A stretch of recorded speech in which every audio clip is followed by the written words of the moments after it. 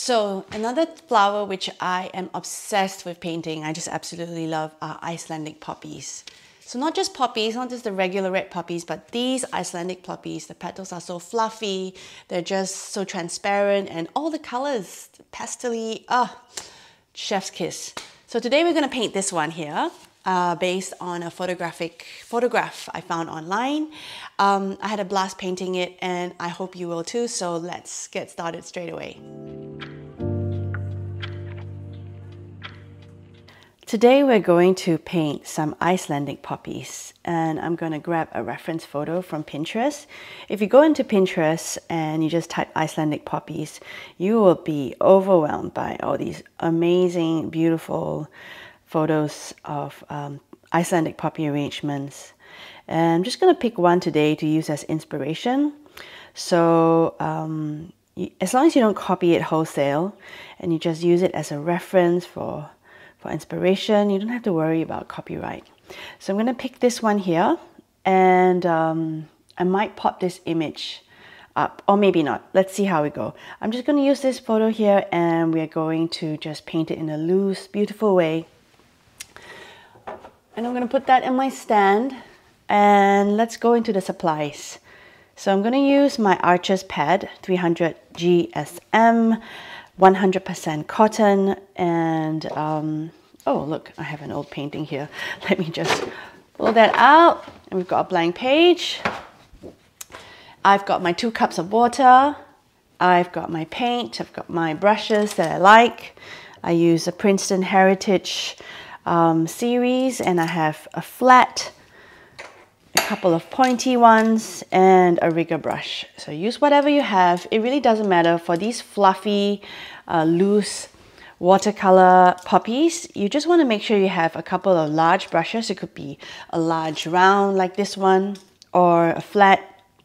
The whole point of this exercise, or this painting, is really loose, having fun, dropping in color. Okay, I've got my tube paints. I'm gonna spray it down with water, as we usually do, to activate them. And I like to really spray a lot. I used to have a tiny spray bottle, which I have to go a million times, but I've just moved on to a bigger one, and it does the job so much better. Let's start. All right, so looking at my poppy photograph, I'm gonna go for a big brush. Okay, my first one, I want to do a big pink one here. So dipping my brush in water, and I'm going to my palette and just see what I have left over from a pink hue.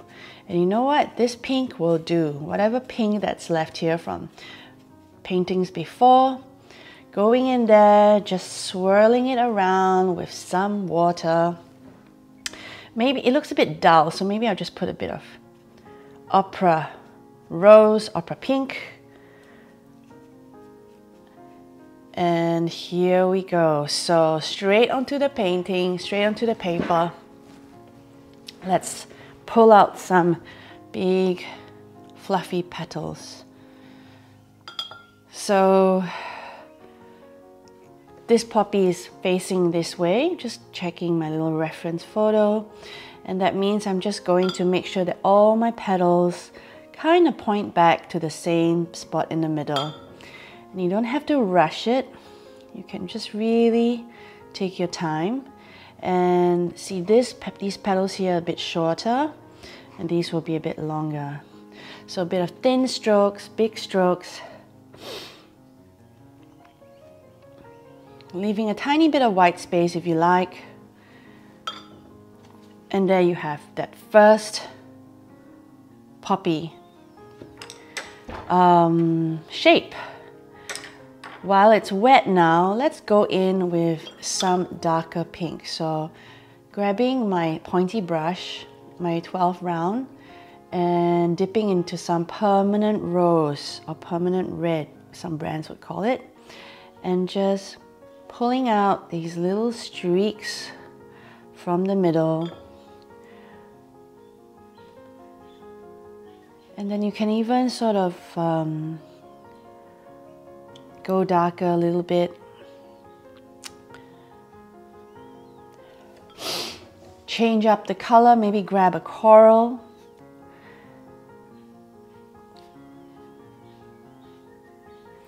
And right now, it kind of looks like a big mess. Doesn't look super impressive. But trust in the process. Trust. Okay, so while it's still wet, you can spread a bit of the color around. There's no harm in doing that. I'm not sure if I like this patch of dark in the middle, so I'm just gonna spread that around a bit more. Grabbing some orange actually, because I don't know, orangey kind of tones really go nicely with this soft poppy.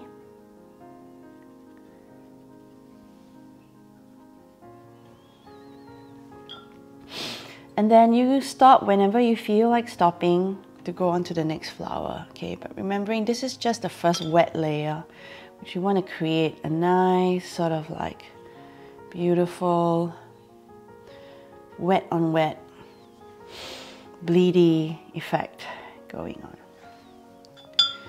Okay, so that wasn't as transparent as I thought it would be. This orange turned out to be a little bit strong, so I'm just spreading that around a bit. But that's fine, leave it. Gonna work on the next one here. So I'm gonna go and do a more yellowy,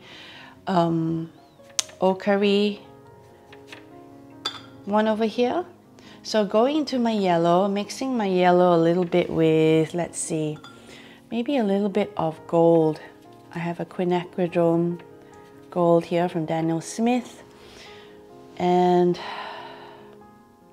straight away, try to make the poppies sort of all slightly different angles, pointing at different styles. I mean, angles and different sizes, I mean.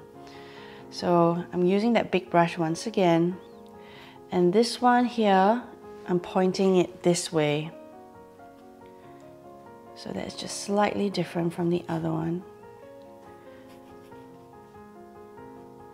And my reference photo actually doesn't have this flower pointing that way. It has it pointing this way as well. So I'm changing it.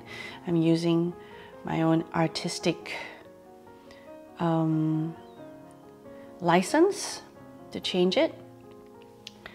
I kind of actually like this color. It's nice.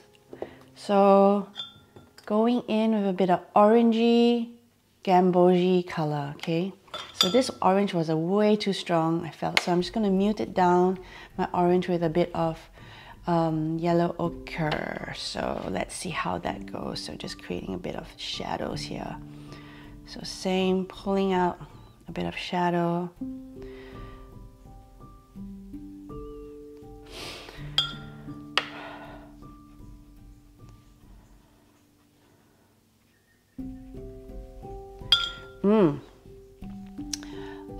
Going into more of a thicker quinacridone gold here, and just dropping that into parts where there might be a bit of shadow, moving it around with the belly of my brush, altering the shape of the petals if I'm not happy with it. You can even dry your brush a little bit and do a bit of lifting if you want a bit of a highlight. So just removing a bit of pigment to create more of the white paper showing in the background. Okay, I'm happy with that one there. I'm gonna go and do a more orangey poppy here. So I'm gonna do 5 poppies, okay? So working in odd numbers, it's always a nice compositional rule. The eye loves odd numbers, or rather, it's just that the viewer will have something more interesting to look at. Touching the flowers, creating a bit of a bleed, then dropping a little bit of that darker orange here. Everything feels a little bit too bright at the moment, so I'm gonna grab some burnt umber and maybe drop that into this orange poppy.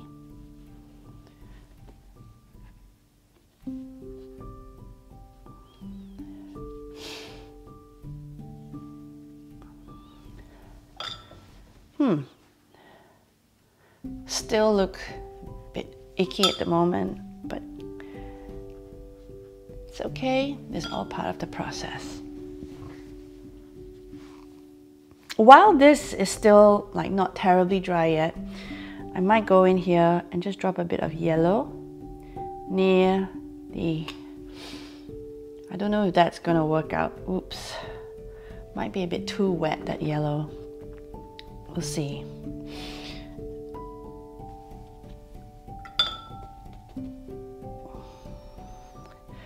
Let it dry. All right, I'm gonna do one whitish one here, a cream colored poppy. And for white, I usually just grab the dirty water in this lower right section of my palette where I have a bit of umber, a bit of Payne's Grey, or this section. I know, it's very strange. Meaning, you just wash your brush, get it really wet, and just go in there and grab a bit of that muddy color, and then voila, you will have some kind of a white flower. And you might not be able to see very much this white, but it'll show up a little bit more. So I'm just using the side of this flat brush to create this poppy that's just looking up, so you can't see the center of this. You're seeing almost the bottom of it. Leave it at that, okay? The beauty about white flower is don't mess around with it too much. I will have one flower sticking out here. Okay, this one's gonna be a bit darker, so I'm getting a scarlet, and it's gonna be a little bud that is just pointing downwards.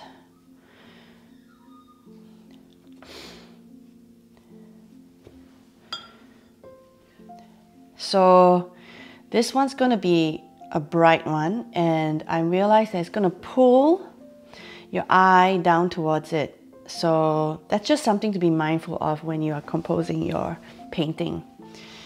We might balance that out a little bit more. So I'm just not going to mess with it. As you see, there was 3 strokes, and I got a bit of dark petal here, a bit of the light one here. Maybe just for the fun of it, add a bit of orange to just give it a bit of a tonal difference. And then maybe just drop the orange here a little bit. I'm not sure if that was a good idea. All right, there we go. Wipe it down, dry it out. Okay, so now let's add a few stems here and there. Using my size 12 round, I'm gonna grab some green. So sap green, just mix it up with the green that's been left over in my palette so that it's not so bright. It mutes it a bit. And the fun thing about poppy stems is they're all a bit curly, whirly, squirgly. So touching this still wet flower, I went in there.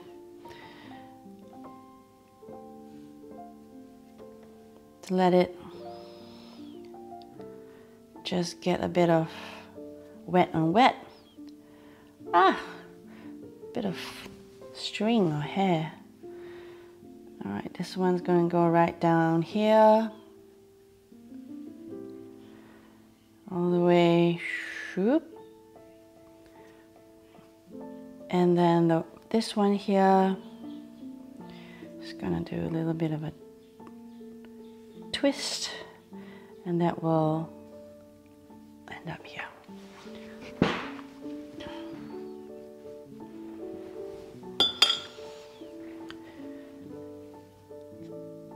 Bit of a hair stuck to my white flower. There we go. Okay, so now if you're not happy with this bleed, like it's gone like, whoa, too crazy, you can always sort of just mop it up a little bit with a dry brush so that it's not too bleedy. But I am fine, just gonna leave it. So I don't think we can do very much more at this point. If you mess with it now, it will be a little bit messy and the blues will appear. So we're gonna let it dry and come back to do the next layer. Okay, I'm gonna use a size 4 silver black velvet to do the next layer of these gorgeous poppies that are looking so great. Okay, so I don't really have a technique of what to do first, just really quite random. I think it'll be nice to just put a bit of green in all of the center of the flowers. So grabbing a bit of, I think this is my Azure Green from M. Graham. You can just grab any kind of green gold or sap green that you like and just dab them into the middle of the flowers that have a center that you can see. Okay, so I'm just gonna do these two first. And yeah, let's just go into this one. And you can go in like these little tiny strokes round and round. Or you can try different kind of strokes, okay? So after the green, I am looking at the reference and there's like a darker green on the outside. So I'm gonna see how that works, okay? You can wait for that center to dry, but I sometimes don't mind just going in with a darker green. This one's Parylene Green or Shadow Green. And I'm just going around that first. And you can use, you know, Payne's Gray or black or even a dark blue. Just any darker sort of like color that you have on your palette that's lending itself to that same family of hue. Okay, I like that now. Let's grab a yellow, and here I have a lemon yellow from Shinhan, PWC Shinhan, and it's actually really nice and opaque. So this yellow is really quite good for layering details like this. You can even use yellow gouache if you have it, or just a heavier pigment of your watercolor. It's very light, so I'm mixing it with a bit of cadmium to make it sort of warm it down a little bit. Okay, going around this one here, and then this one here, my big golden one. And it can be a bit messy. Just have fun. Okay, now that I've got some of the centers done, I'm gonna just add a bit of shadow on the petals. So for that first pink one here, I'm gonna grab that permanent rose, a little bit darker, so less water, more paint, and just bring down some petally strokes and marks.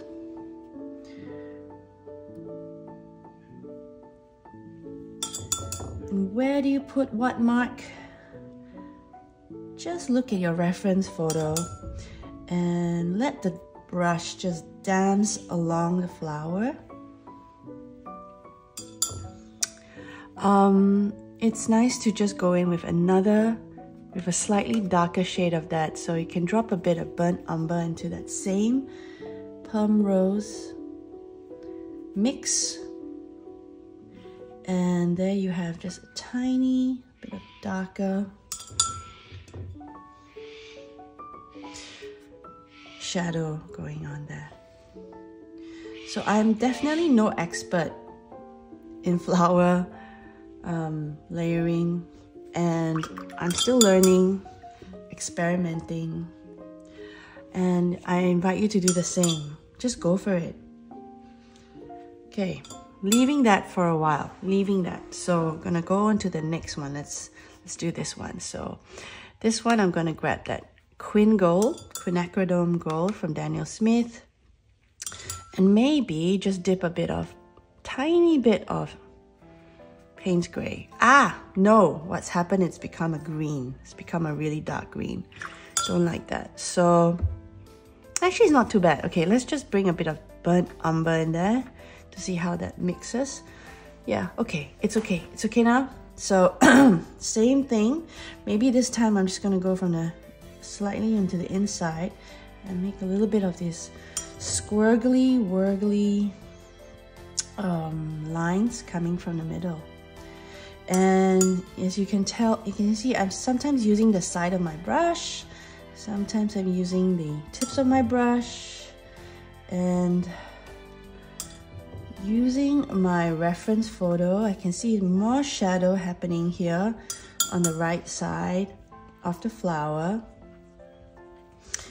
and slightly less on the left side, but still a little bit. I can use a bit of the shadow to differentiate the front petals from the back petals. I can use a bit of that shadow to create a bit of, yep, petals at the back here. I like to bring in just another different tone, slightly different hue, so a bit of orange, or gamboge.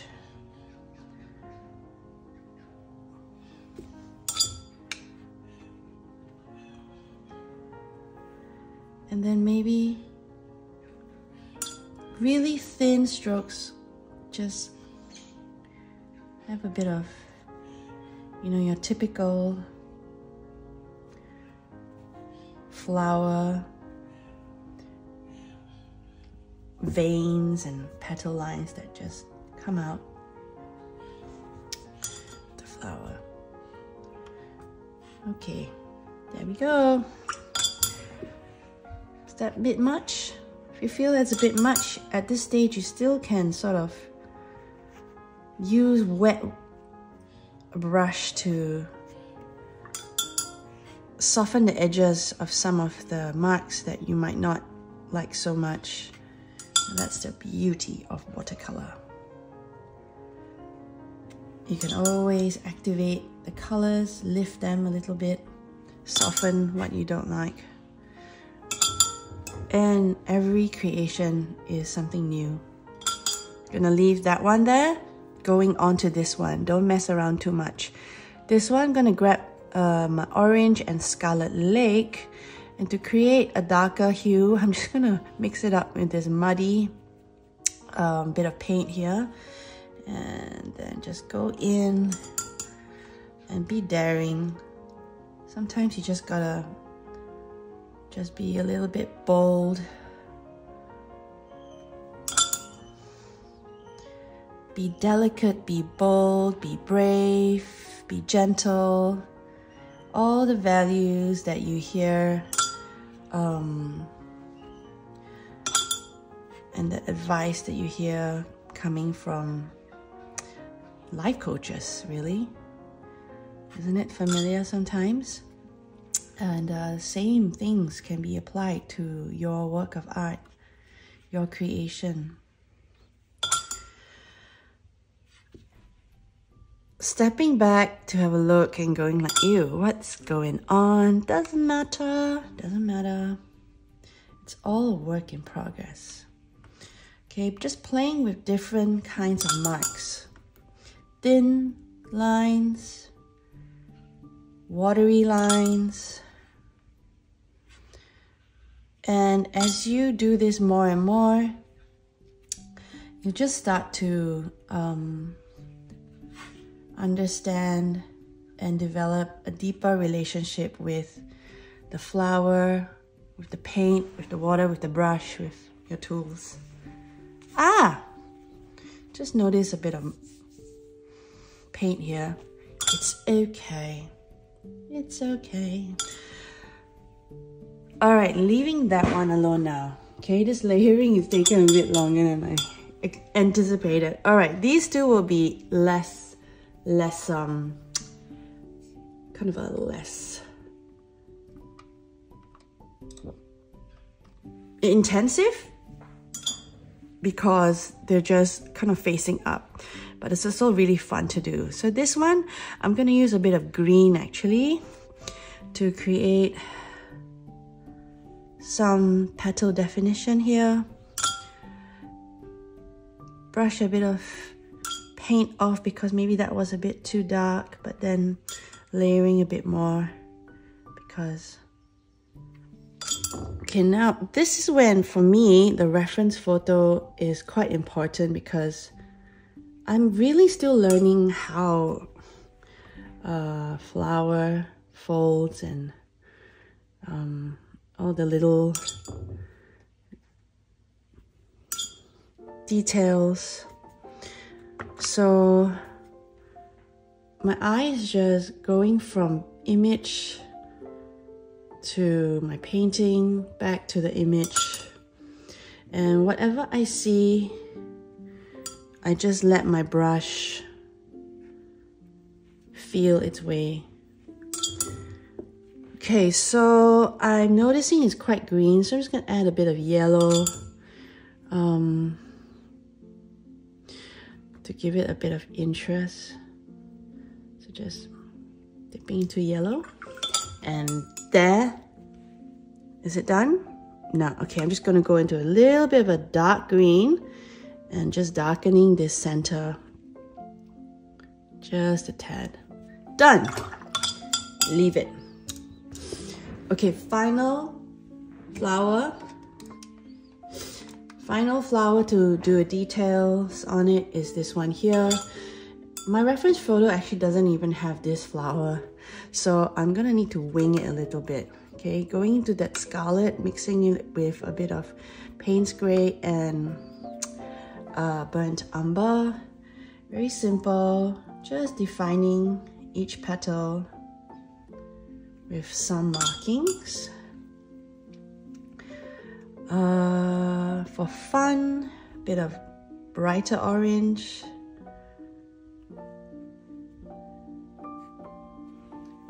And there, done. Leave it. So, is it done? I think it's done. Okay, we're gonna leave it this time round. So you can just leave it right here and come back later. You can always keep working on it. What I'm actually gonna do is I'm gonna try to erase this bit of green smidgy thing. So just spray a bit of water, use a bit of my brush, wipe it, lift, and then just dab. And it's not as obvious as before, but at least it's cleaned it up a little bit. There you have it, Icelandic Poppies. And that was it. That's it. That's the painting. I really hope you enjoyed painting this with me. I really did too. It's been a long time since I painted these poppies. They were a phase about a year ago, and I think after today I will start painting a lot more of them. So thank you for watching the video. If you like my video, please hit like, hit subscribe, share it with your friends. Follow me on Instagram. I'm at Crystal Tan Art, and I'll see you in the next video.